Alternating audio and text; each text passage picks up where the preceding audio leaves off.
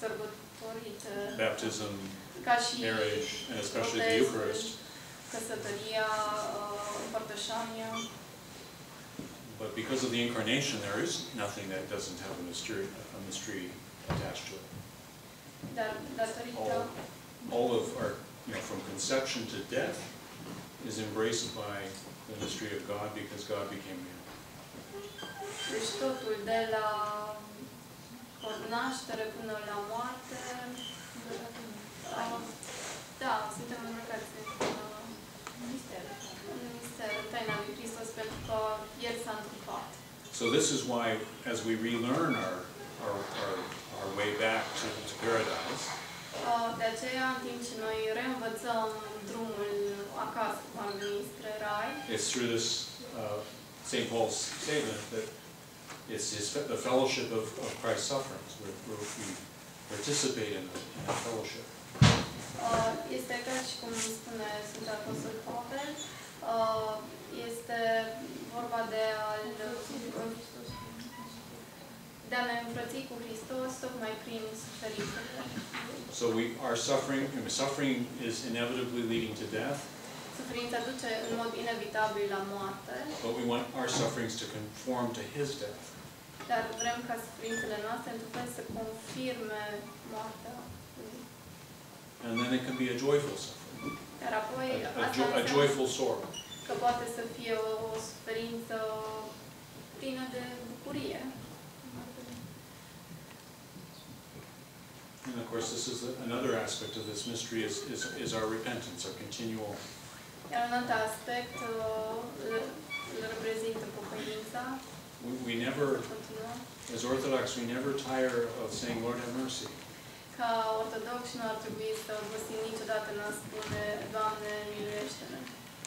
I mean, the very fundamental, most fundamental incarnational prayer is the Jesus prayer. Cea mai fundamentală formă de rugăciune e de fapt rugăciunea lui Isus, rugăciunea inimii. So we have God becoming man, Jesus Christ, Lord Jesus Christ, Lord, who is the Lord of the Old Testament, who created us, identified as Jesus Christ, the Son of God, have mercy, which is the very nature of who God is, on me. Now it's back to the particularity, a sinner. The reason why I need mercy. Da, deci Dumnezeul Vechiului Testament se întrupează, devine om prin cuvânt, prin Fiul Dumnezeu, prin Isus. Și apoi există un aspect mai particular când deja ne vorbim despre noi, de noi cei păcătoși pe care îl rugăm să primirească. And then the other is this notion of reconciliation. So this rebuilding the web of our relationship. Apoi este această noțiune de împăcare, de reconstruire a acelei pânze de păianjen. And just to quote at the end of this, Metropolitan Anthony Bloom says, "One cannot enter into eternity tied and fettered by hatred." Și la sfârșitul acestui citat, Părintele Anthony Bloom spune că nimeni nu poate intra în veșnicie fiind legat de ură. One of the most moving experiences I've had is when I was early in my experiences as an Orthodox Christian. Una dintre cele mai mișcătoare experiențe pe care am avut-o undeva la începutul vieții de ortodox. One of the elderly people in our parish. Unul dintre cei mai în vârstă membri din comunitatea lor. Unfortunately, was diagnosed with a very aggressive form of cancer. A fost diagnosticat cu o formă foarte agresivă de cancer. And he had survived. He was a young man during the time that the Nazis invaded the Soviet Union, and he was a Ukrainian, and he survived all that and made it to the United States. Deși când a fost tânăr a suferit perioadei naziste, el este ucrainian și totuși supraviețuise războiului. And then had a full life. Și a avut o viață plină. But he was suffering with this cancer. Dar în cele din urmă a suferit de cancer. And it was he was given some kind of a sense of his time because he came and he struggled, but he insisted on walking up to receive communion. Și deși suferea foarte mult, el insista și vroia foarte mult să fie împărtășit. He wanted to come with the liturgy. Vroia să vină la liturghie. To do this, to say goodbye. Pentru a face asta, And he stopped as he was coming. Și s-a oprit în timp ce mergea. And then he bowed in all directions to all the rest of us. It was. Și apoi a făcut mai multe plecăciuni în fața celor care erau în biserică. He was dead within a week. Și a murit după o săptămână. But we shared the common cup, you know, that it was. Dar ei au împărțit potirul. He had an Orthodox death. Și a avut parte de o moarte. And so this is this mystery of how often does our heart burn with that? I mean, you know, this is. Este această taină care se referă la cât de des inima noastră cumva arde în noi și în interiorul nostru. And so when we're in this, when I came in, I came in late to the service. Today, right? Yeah. Când am ajuns mai târziu. And I can understand parts of the. Și am înțeles doar câteva fragmente sau părți din rugăciune. But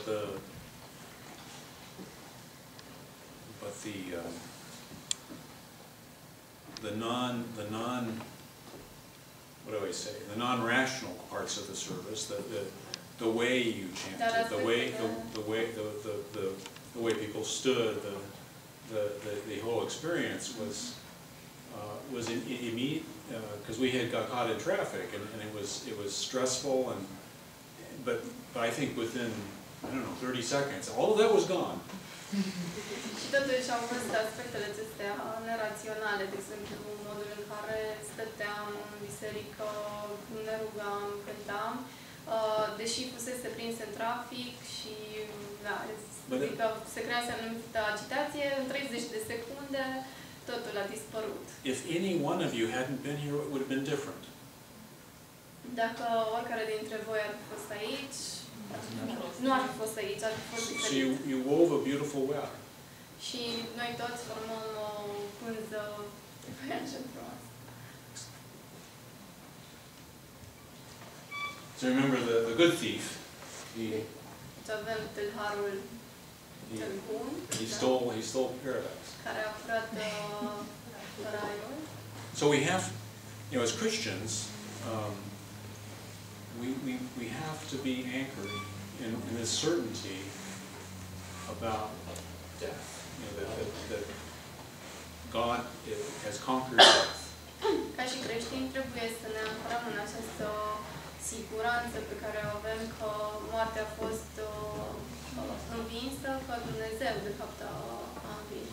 It doesn't take away the fear of separation, of the loss, the pain. Acest lucru nu înseamnă că nu vom mai simți frica de moarte, de pierdere, de despărțire. But we should not be afraid of death itself. Dar nu ar mai trebui să ne fie frică de moarte în sine. Death has been, the cross is like a spear and it put a mortal wound into death. Crucea e ca o spadă care a rănit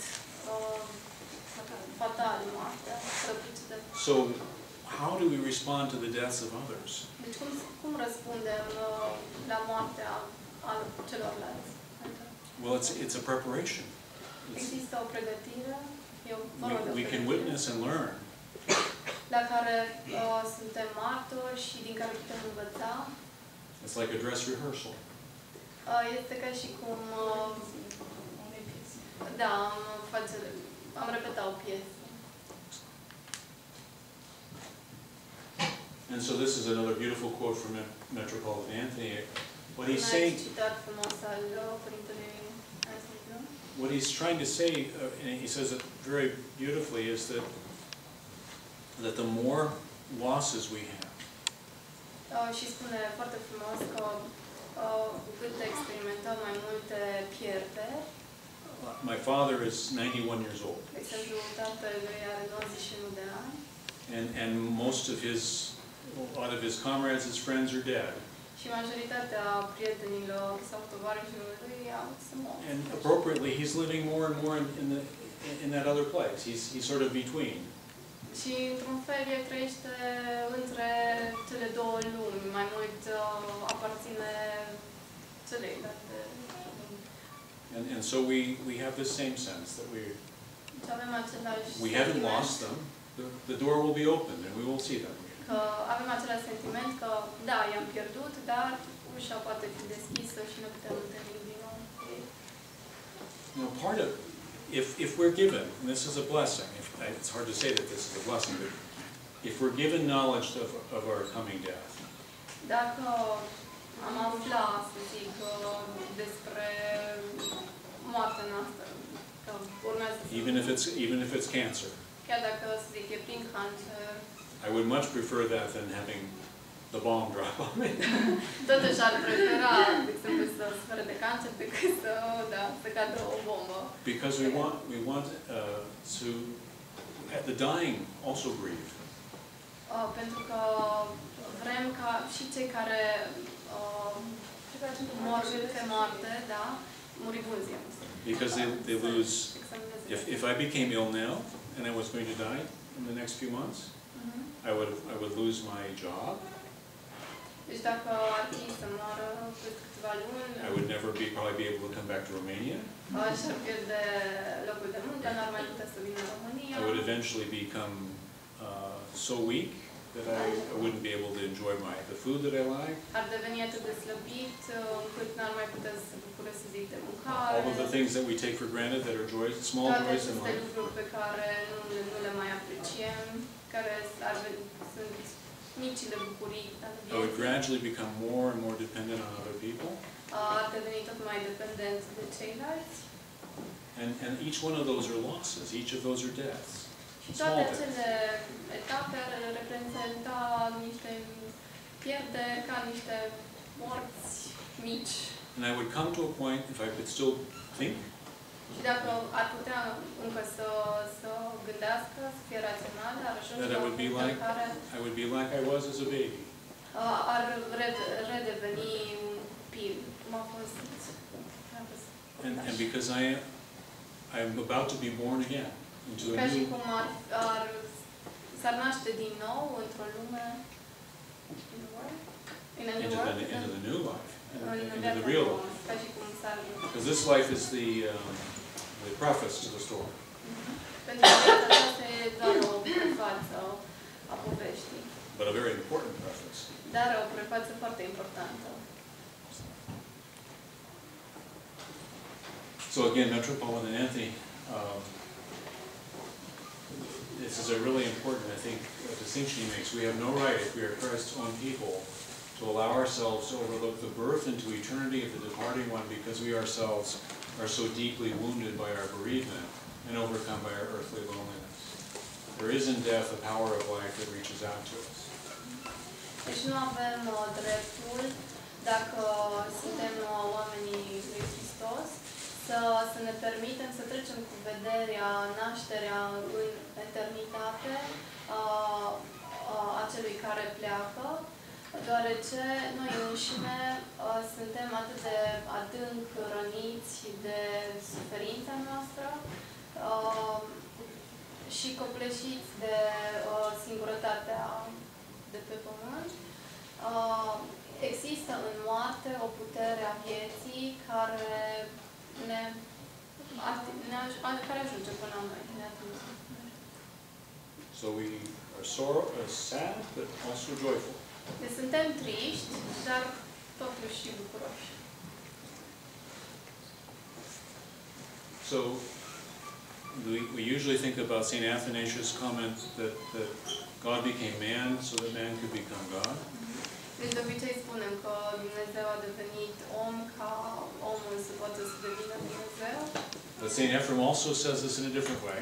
Dar Sfântul Efrem spune același lucru într-un alt fel, în mod diferit. So that the incarnation of Christ reverses our loss. Întruparea lui lui Hristos schimbă pierderea, întoarce pierderea noastră. And so now we see the full icon of the Mother of God, the Yaroslava Mother. Aici vedem icoana întreagă a Maicii Domnului. And here is the icon of the sign. Și este icoana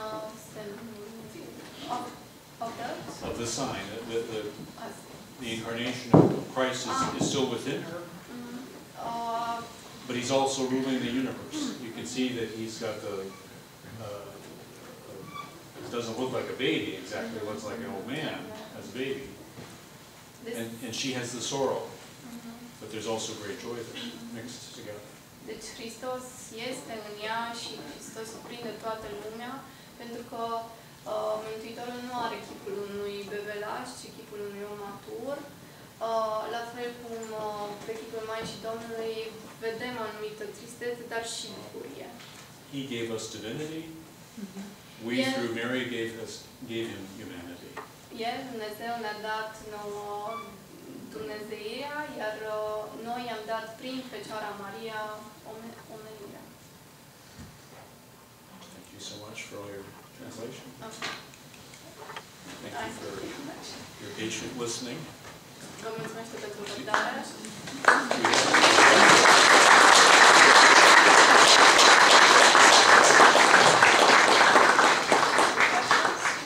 Any questions or comments or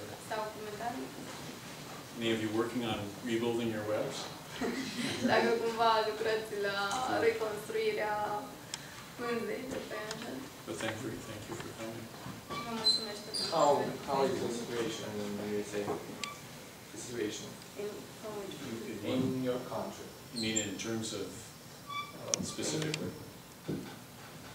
I've heard that in USA the population is very controlled, very at a very high level, and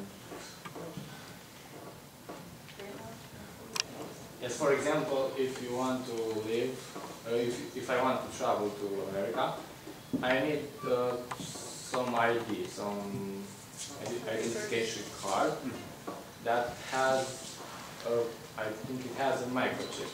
It has a microchip. I don't know. Do you need a passport or what? Do you need to, in order to I think you travel? just have your Romanian passport. And a visa. And a visa, yeah. Yes, and does that document has a microchip or something? I don't know. It does. I think they would, if they're really interested, they're really interested if you're wanting to travel to Syria right now. Yes, but it has a microchip, and what I wanted to say is that that microchip is at his base. If you unfold that microchip, it's 666, and here we come to a very, I don't know, important point. Or if, as a Christian, that act is, it's your identity, like it's your name, it's your everything about you, almost everything, and next to it is that microchip, that 666, and you sign for it. It's like you say, yes, I agree. And as a Christian, I don't think, I think this is like... Întrebarea românește să traducă...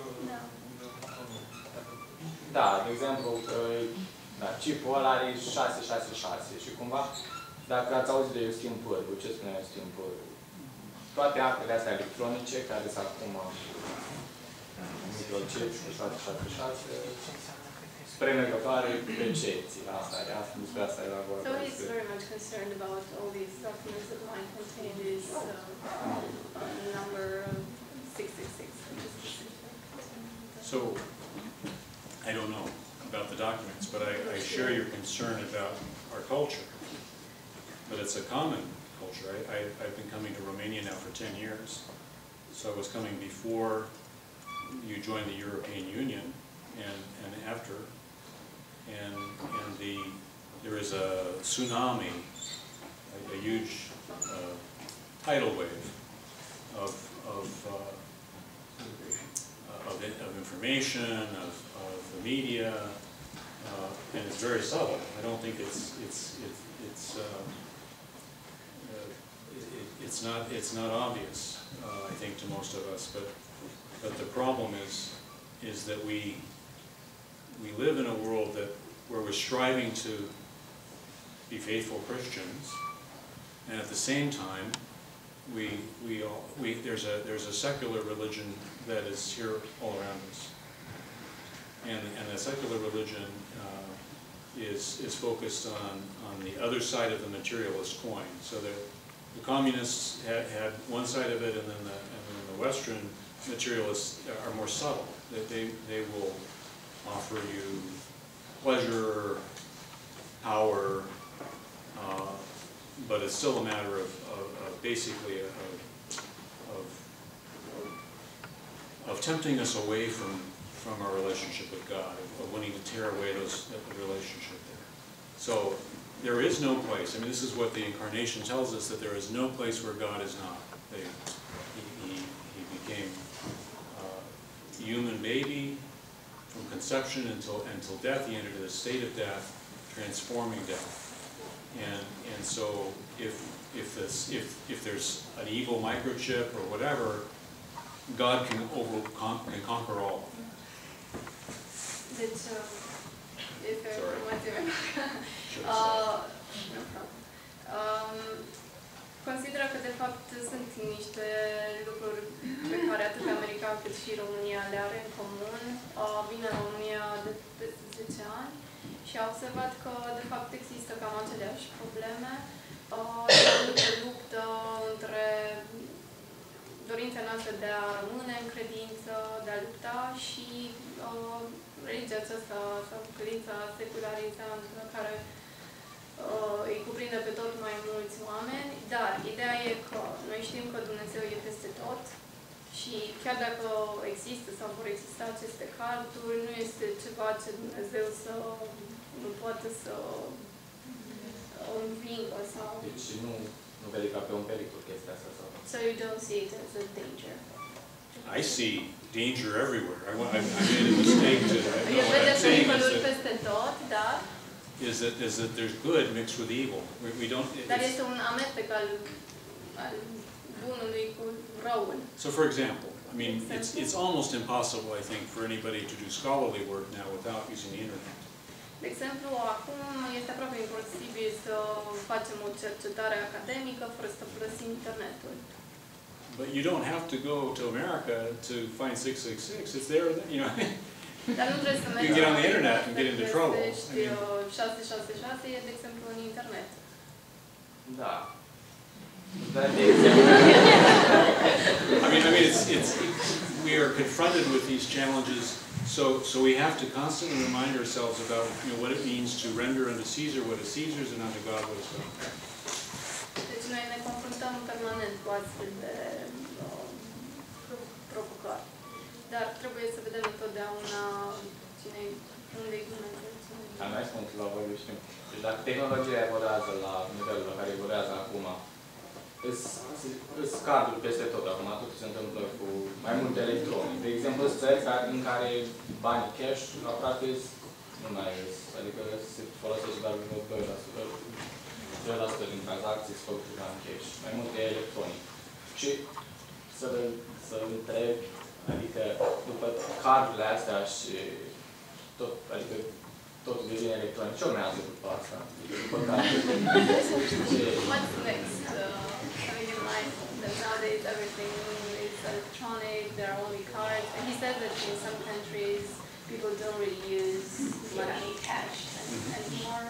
So what's next? Having in mind? No, I think we could wake up one morning and we would have as much control over our lives as the communists worked so hard to do, more with a blunt instrument. I mean, now it can be much more subtle. Ne putem trezi într-o dimineață și putem constata că avem la fel de mult sau puțin ca și în timpul comunismului. Dar totul e făcut într-un mod mult mai subtil. But there are a lot of forces at work. I mean, there are a lot of contending forces. Dar sunt multe forțe care sunt rotundă. One of the great duhovniks from the communist time, Father Roman Braga, is in a monastery near where I live in the United States. Deci unul dintre cei mai mari duhovnici din perioada comunismului, părintele Roman, care e la mănăstirea din Statele. He told me a few years ago, he said that the next great persecution is going to come through Islam.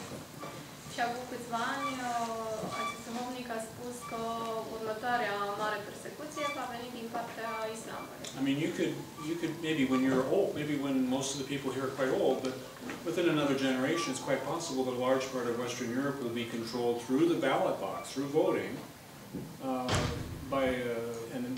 and may have Sharia law, maybe Islamic.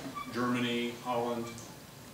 Poate nu neapărat noi vom fi generații mai în vârstă, dar cei care urmează să vină s-ar putea să fie într-un fel... Trăiască într-o Europa de islam. Da, și prin vot să se întâmple. So we don't know what kind of form this kind of control could take. I mean, it could be... Nu știu ce formă va putea ce formă se va putea manifesta acest control. But since I've been traveling, there are Christian martyrs that died in Libya, Coptic Christians that were murdered by ISIS. Sunt acești martiri creștini. And there are more. I mean, Și sunt tot mai mulți. So we have subtle temptations. Deci există aceste ispite subtile. Through the internet, prin internet. We have unelected elite groups. Există aceste grupe elite care nu au fost de fapt alese. That want to control. Care vor să controleze. And then we have ones that will do it by force. Și mai apoi avem pe cei care vor controla prin forță. So the devil is smart. I mean, he has options. He's got lots of different ways. Inteligent, are opțiuni. Da, aici nu e vorba de internet, aici e vorba de identitatea fiecăruia. Asta e diferența. Internetul, adică nu identitatea, dar aici ai numele tău, adică ai cumva ești tu acolo. Asta e. He says it's not that much about the internet, but more about our identity, like since it's all these cards. Yeah, no, that's it. I mean, the technology will be there. Da, și dacă 666 e comit în Biblie și așa, adică nu ar trebui să privim sau să acceptăm sau să nu cercetăm niște lucruri care implică simbolul ăsta sau să luăm în vedere asta, am vrut să spun. Și dacă e creștin ortodox, ar trebui să le intereseze de chestia asta. Știu, da, astea... Scuzați, dacă va... Eu am o întrebare și curiozitate, o întrebare legată de temă, totuși. Și anume, în creștinism, sau creștinismul ne oferă anumite soluții suferinței și le-ați prezentat foarte frumos.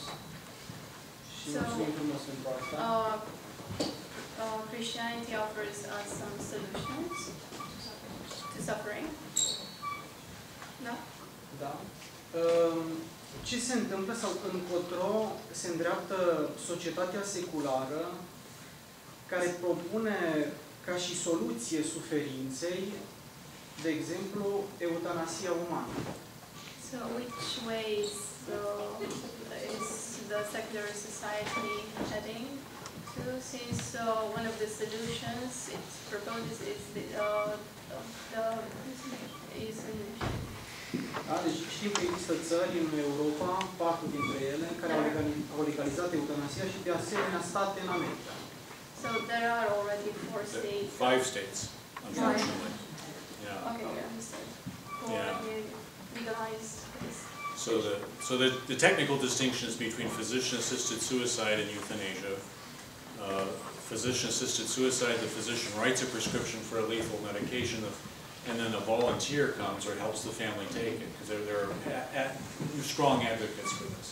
Deci deja cumva există o diferențiere între o ucidere prescrisă de medic, în sensul că medicul îi prescrie pacientului care are nevoie să fie omorât și este un voluntar care vine și îi administrează.